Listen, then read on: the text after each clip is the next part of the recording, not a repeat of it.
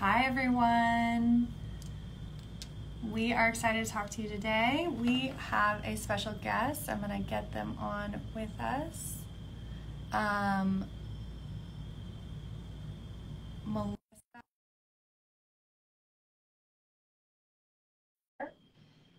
She is a fantastic resource and has been helpful to tons of families, and we are lucky to have her today. Hi, Melissa. Hi, how are you? I am so good. So nice to see you. See you too. Yeah, so I know we've never actually had the chance to interact like this face to face, so it's really great to have the opportunity, but we've had contact, and we've definitely bonded over the importance of this area, and so that's where the genesis of this live comes from. Melissa had reached out, and we were like, yes, we love making sure our families are protected, and we are super excited to tell everyone here who's listening, either part of the Mosie community or just curious and wanting to learn a little bit more about how they can safeguard their family as they build their family. And so, Melissa, I could talk about you all day long, but I want you to just tell us a little bit about yourself, who you are, your area of expertise in this space, and we can start going from there. But hi, everyone. We see a lot of people coming along. Feel free to comment what state you are in. And Melissa is licensed in how many states again? I wanted to say 5: Texas, New York, New Jersey, Massachusetts, and Pennsylvania. Right. So, so if you guys want, it'd be great. I think it'd be helpful for Melissa if you want to comment where you're coming from. So Georgia, hi. Obviously, laws are going to vary state by state, and they're continuously changing. But I think this will be great to get us oriented. And Melissa, can you see the comments? I want to make sure you can see them too. Yes. But if someone's asking a question because I'm blind, you might have to repeat the question for me. I just can see the states, but also it's scrolling very quickly. So yeah, but no, it's hard. Yeah, but I'll tell you a little bit about myself. I'm a little older, so this is actually my second Instagram live, and I'm not that as computer savvy as many people, so you might have to give me a little bit of instructions on there. But I've been doing this area of the law for 26 years, so I'm good with that. I have 3 children that were born through gestational surrogacy. My oldest is, 25 and in med school, and so it's been a long time since I've been doing this. I do surrogacies, adoptions, egg donations, embryo donations, a lot of home inseminations involve a lot of legal work. So I do the contracts for the donors. If it's a known donor, if it's from a bank, obviously you don't do a contract, but I talk a lot about how to solidify the rights after birth or before birth, and what can be done for the couples using a home insemination, and really how to protect yourself. So I think that's a lot of what we're going to talk about. But basically, it runs a gamut of anything to do with third-party reproduction and the law. I've done that. I've helped, find egg donors, surrogates, sperm donors, things like that as well.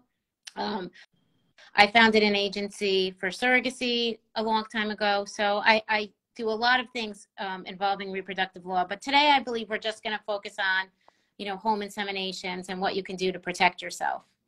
Yeah, so I'm not sure if anybody who's joined has specific questions. So Melissa cannot necessarily give you direct legal advice about your situation, but she can help inform you about her perspective. So we would, wow, you did amazing work. It says, thank you for your services.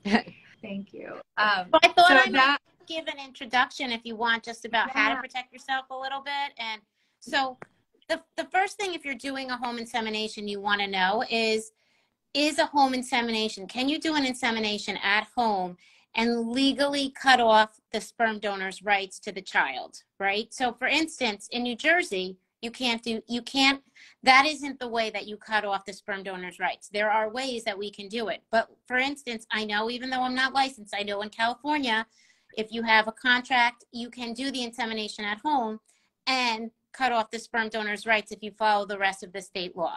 Okay, so you want to make sure that if you're in a state, if you're doing a home insemination, and if you're in a state that you cannot do a home insemination to cut off the rights, there are other things you can do. So I like to give so if you are going to do a home insemination, and let's say you're in New Jersey, the thing you want to do immediately after birth is you want to have your partner, whether that is a male or a female partner, do a second or co-parent adoption. Those are the same thing. They have different names in different states. So even if you're married, you're going to want to do that, right? Because the goal of that adoption is that both people who are going to parent that child are going to be the legal parents. That might already be the case, but you also want to cut off that donor's rights to the child, right? So in New Jersey, if you do that insemination at home, single, married, unmarried with a partner, you can't cut off that donor's rights without going to court after birth to do an adoption, whether that's a single parent, a second parent. And it's not a very hard process in New Jersey. It's called a confirmatory adoption. So there's no in-court appearance. It's all through paperwork. Any home study or criminal background check is waived. But my biggest fear is that people doing a home insemination don't know if any post-birth confirmatory process or post-birth process is needed. And if they leave that open, there is a slew of case law in various states where the donor has either gotten some rights to the baby or has been held liable for support because it was done at home without the proper legal advice. Yeah, so for everybody joining, Melissa is a family reproductive rights lawyer, so she is licensed in a couple of states across the country, but has knowledge about the process. So if you do have questions, feel free to put them in the comments and we'll do our best to address them. One of the things that Melissa was just talking about is making sure post-birth that you have the rights of your family protected. I would love for you to share a little bit about pre-birth. If you're working with a sperm bank versus a known donor, what are the things that you should think about for family building and how you want to approach that with, and how it's different? You know, obviously with a sperm bank, they've gone through their own process there, but with a home insemination, what are the things people should really be thinking about at the conception process? Sure. So there's going to be a difference between a known donor, right, and what I call a currently unidentified donor, right? Because I know that the term in the field is anonymous, but realistically, with 23andMe and the proliferation of home DNA testing kits and all these websites, there is never going to be assurance, and it's actually going to be more likely that people are going to be able to find genetic ties to themselves in the future, right, in any of these banks, if not the actual donor. So if you have a currently identified donor, I always recommend a contract, because the contract isn't only about the legal rights, right? It's also about putting down on paper your expectations. And sometimes a donor or a parent will back out once the contract is in writing because they see something in there that they might not, even though legally it might be okay, that they just might not be comfortable with. So what if the donor says, hey, I'm fine, you cut off my rights, but I'd like to see the child once a year, or I'd like the child to meet my children. And you say, you know what, I don't really want to agree to that. I don't want to go into this arrangement with you having these expectations. So even there are two purposes for the agreement. One is legal protection, and you have to see how much legal protection that gives you in the state. But to me, it also gives you like a meeting of the minds. And a lot of times when you're hammering out that agreement, you find out maybe you don't have a meeting of the minds, and maybe this isn't the best idea to use this particular donor.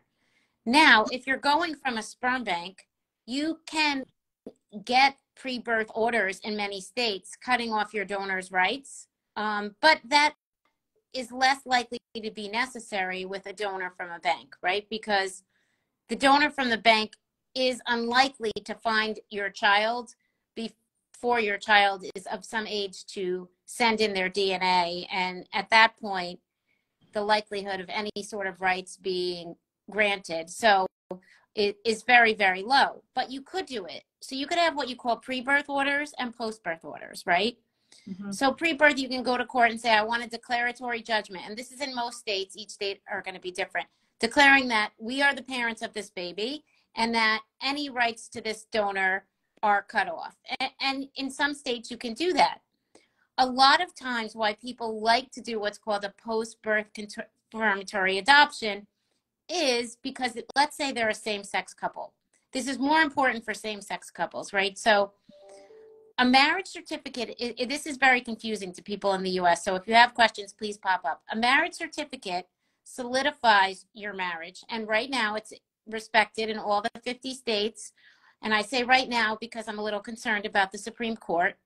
And I've done a lot of litigation and other cases with the same-sex community. And I just have fears that maybe those could be overturned at some point. But right now, your marriage is respected. But your marriage doesn't have anything to do with children born inside the marriage, right? So if you want to make sure that your child is considered a child of the marriage, a post-birth confirmatory adoption does two things. Adoptions are respected in all the 50 states, and it has nothing to do with your sexual orientation. So that would mean that you were both parents of that child. It could also cut off any rights to a donor. And more importantly, it's usually good abroad, as opposed to declaratory judgments that are not based on adoption. Sometimes if you move abroad, those are not respected, and we have to go in and get different orders when people move abroad. So it really depends. The other benefit is that a lot of companies will reimburse adoption expenses, right? So for instance, a post-birth adoption in New Jersey, that's a confirmatory order with filing fees and everything. You're talking about maybe a couple $1,000s at most. A lot of times a company has up to $5,000 adoption benefit. And if they do an adoption rather than a birth order, maybe their company will pay for it. If they're not married and do the adoption, there can be some federal tax benefits that are probably beyond the scope of this conversation, but it's definitely something to look into. So there could be monetary reasons why you do the adoption versus the pre-birth order, as well as legal reasons. Yeah, so we did have a question, and I'm going to see if I can pull it back up. Somebody was asking Chef Skip the Barber, what about in California where same-sex parents can both be listed on a birth certificate? Should we still adopt after? So that would be something that you could ask a California lawyer, but I can tell you this because I've done it before for friends of mine who live in California. There is a pro se packet that you could get from California, and you can do a post-birth confirmatory order in California. Again, I'm not a licensed in there, but you can do a post-birth adoption without a home study, without it if you're married, and it's pretty easy to do. So people do it. It's not necessary, but people do it because they're afraid of the Supreme Court opinion. They're afraid of traveling to foreign countries. So whether it's 100% necessary is a debate among lawyers across the country in every state. But I can tell you in California, they do have a statutory streamlined process that either an attorney can help you with, and the courts do send out packets to do it yourself. It probably, unless the fee is hard for you, it's probably worth it to have some lawyer help you, because I remember doing it for my friend, and even being a lawyer, there was quite a bit of paperwork, about 30 different pages of things I had to send, but they were pretty straightforward. Okay. So for those of you joining, Melissa is a licensed lawyer who works in family reproductive law. She is licensed in a number of states, and she's able to give some advice, but obviously you will need to seek out your own counsel in your own respective states. And we have another question. What about in Dallas, Texas? If we have a friend that is willing to do a notarized letter stating all, I'm assuming that you're asking about, is a notarized letter essentially enough to serve as a legal record for release of parenthood from a known donor? You really have to do, so I'm licensed in Texas. Texas is one of the states that really scares me, because Texas is what we would call a red state. So it goes back and forth. Now, since you're a married couple, you're both going to be on that birth certificate. But in Texas, I always do a sperm donor agreement and a post-birth confirmatory adoption. A notarized letter is not really an agreement, right? You would want to make sure that you have representation on both sides when you do an agreement. And if you're doing it at home, you're always going to be, the thing about doing it at home too is that you're always going to be subject to a he said, she said, right? And what I mean by that is, unless you're filming it, right, you could say that you did a home insemination and so could your partner, and he could say he had sex with you. And that may be hard to prove. So home inseminations for that reason, and remember, I'm a lawyer, so I'm thinking worst case scenario, right? So I want to make sure you have the best protection that you have. So Texas is one of those states where I go a little bit extra, maybe than is necessary, because I'm more afraid of the political climate there. Interesting. So we have a few more minutes. So I would love to know if there's any other questions, please do. I know someone did have a question about conceiving and egg freezing, and so that we can answer that separately, but I did want to acknowledge we saw your question. We're just focusing right now on questions for Melissa. And Melissa, so we talked about I guess essentially conception, and then we talked about post-birth. So can you just do like a quick recap of the documents that typically people get? I think those are the most, because you talked about it post-birth. I don't know the language again, so I want to just reiterate it to get like the phrases in people's heads so they can go and do their research in their respective states. Sure, and I just wanted to point out though that although I talked a lot about same-sex couples, if you have a married couple in New Jersey who's heterosexual using a known sperm donor, the same rule is going to apply. They're going to need to do a post-birth confirmatory adoption because the donor's rights aren't cut off. It's just more common right now for the same-sex community, but there are plenty of heterosexuals who do this, and this advice it's equally applies. So before birth, whenever you're using a known sperm donor, right? Because if it's an unidentified, you can't do a contract with them. You want to have a contract for two reasons, right? Legal reasons and also emotional reasons, just to have everything laid out. Then you have your choice. You can do a pre-birth confirmatory order cutting off the donor's rights or a post-birth adoption. You can't adopt something that's not alive. So people will always call and say, can I do the adoption before the baby's born? And I know we have different ideas about what's alive, but what I mean is while that baby is in someone's womb, it's not a separate person that's breathing apart from the womb. So until that umbilical cord is detached, in every single state, you cannot adopt it as a person. Maybe that someday will be different, but you can't do it till post-birth. So we've got pre-birth court order or post-birth. Post-birth, most of the time, is an adoption. People don't like that word. They feel it's expensive and time-consuming, and based on the state, it may not be. So like that one person asked, a California confirmatory adoption is no court appearance, no home study, none of those things. Same thing in New Jersey. It's pretty easy, and there can be financial benefits to it as well if you go to your company, or tax benefits depending on whether you're married or not. So it's important to know all of those things. When we talk about preconception too, I just talked about legal. When we're doing home inseminations, I also like to make sure, okay, you're doing a home insemination with a known donor. Did you make sure that you and the person's sperm you're using are disease-free, right? Because we don't want a baby with any diseases, obviously, right? Did you do genetic testing? That's probably a good idea. Did you see a doctor just to make sure that you're not putting sperm into a place that maybe the environment could use, some extra help? So it's always a good idea to talk to somebody knowledgeable, because I would point you out, hey, you can do karyotyping for $300 at this place and find out if you have any recessive genes. Yeah. All of that is super important to remind everybody as well, right? When you're approaching a home insemination, the thing that we like to talk about is how you really are doing this as an act of love, right? Because it takes an act of love to think about this and go through all the steps. And so considering your health, their health for the known donor, is an initial step as well. So we did have some questions I want to get to, and then we'll wrap up. So non-birthing parent with same-sex partner in North Carolina saw post-birth adoption can be up to $8K. So this is from Emily Collins. Does that sound about right to you, or should we shop around? Thank you. I would definitely shop around.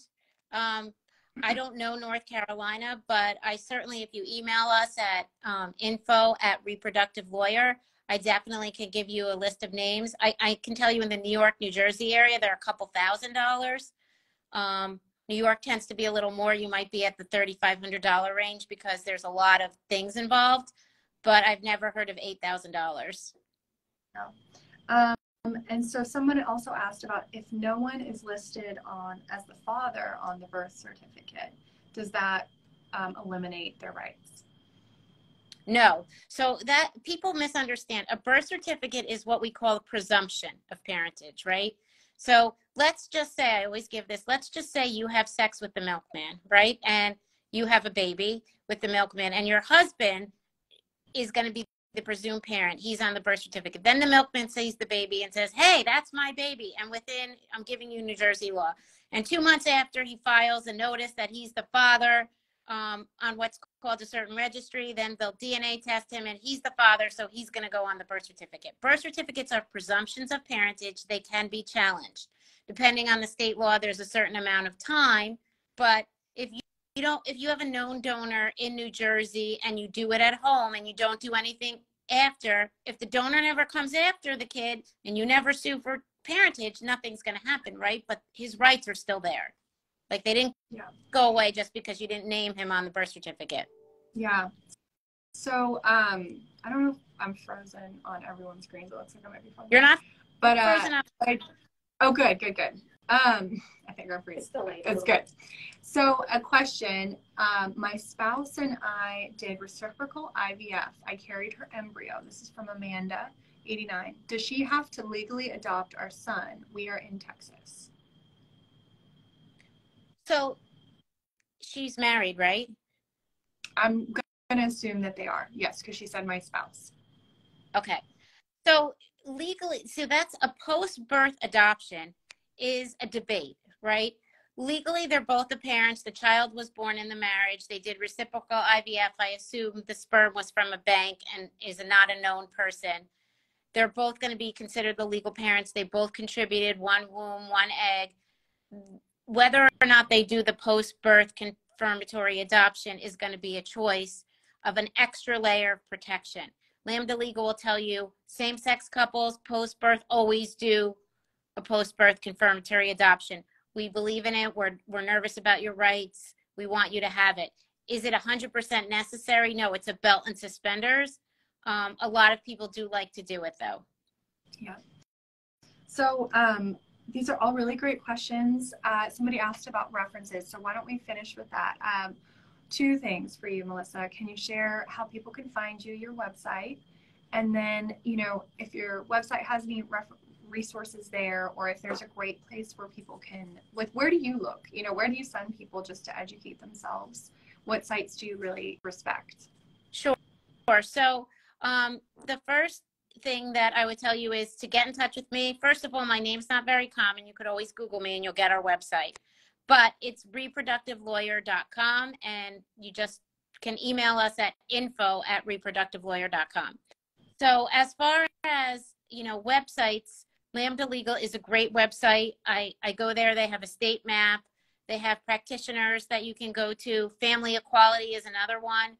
Here we have different, like for instance, we have out in Montclair, which is a Bergen County reference, and we have a bunch of, we have New Jersey Pride and the Empire State Equality. And so each state usually has some different divisions and different types depending on what you're looking for. So for instance, I have quite a few trans clients that are doing some parenting plans that are a little bit different than maybe my same-sex couples. So I send them really to people in the area who help with treating trans people, because they can be more sensitive to the vocabulary and their needs. So really, there are a lot of good resources that they can look into. Yeah, you definitely want to find somebody who's supportive of you in the process as well. I know somebody who had mentioned earlier $8,000 for the post-birth confirmatory adoption paperwork, and that did sound a little high to me. So gut check yourself too. It's okay to shop around. Make sure you're working with a partner and a lawyer who is respectful of your needs and your family and who you are as a person.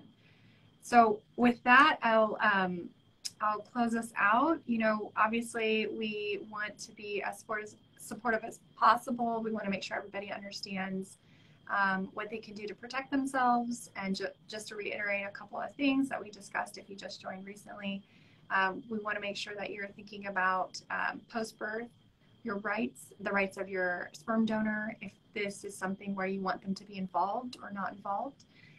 That's something you should definitely have pre-birth, preconception, actually, talking through just to kind of recap some of what Melissa shared with us. Preconception, it's really a good time to get on the same page, work through some of that paperwork, see it in writing so you can get comfortable with where it sits. And then Melissa mentioned you can reach out to her at reproductivelawyer.com. info@reproductivelawyer.com is her web address, her email address.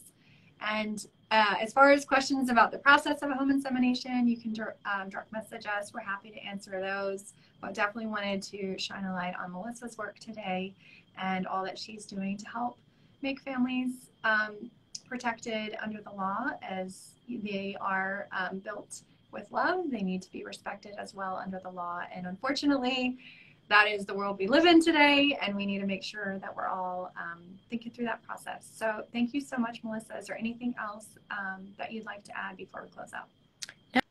No, this is great. I always think that it's important to be as educated as you can about what you want and how you're doing it so that, you know, you have the right tools. That's why I think it's such a great company, because you have definitely given thought to making it easier for people to get pregnant at home. I just want to make sure that they think about, you know, the preconception things that are just as important to think about it wherever you're going to have a baby, right? Yeah. Making sure that absolutely protected.